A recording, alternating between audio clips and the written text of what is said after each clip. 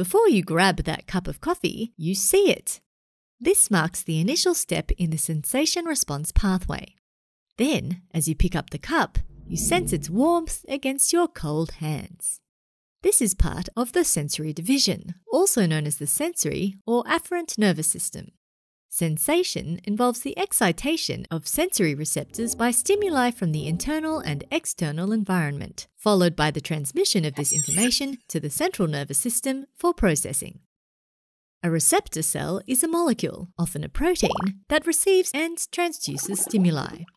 These stimuli are then converted into electrical signals. There are various types of receptors, specific to different modalities or types of sensations.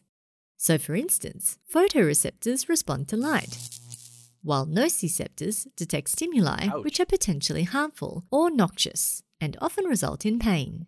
There are also thermoreceptors that, as you can probably guess by their name, respond to changes in temperature.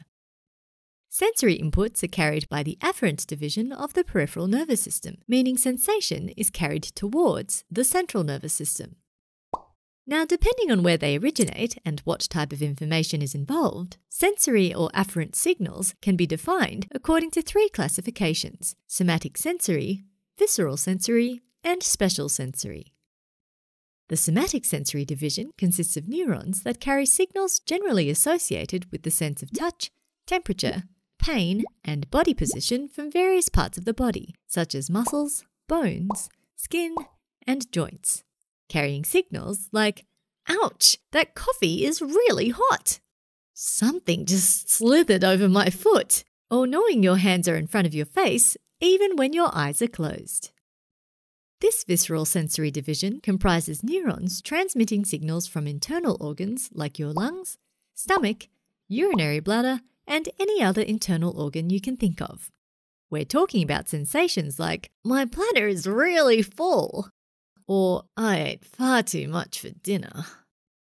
Receptors in the special sensory division are located in specific organs like the oral cavity, nose, eyes, and ears, and transmit more specialized sensorial information about the special senses.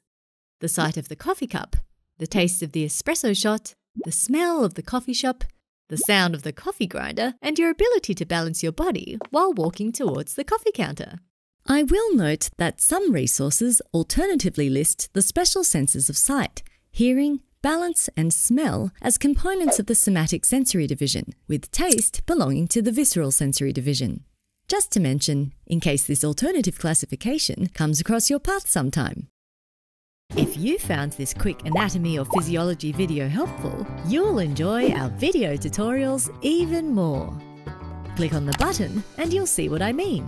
We have hundreds of videos available to our premium members, not to mention all the fun quizzes, complete articles, and atlas sections to solidify your knowledge. Click on the button in the middle to watch the full-length video and master anatomy and physiology.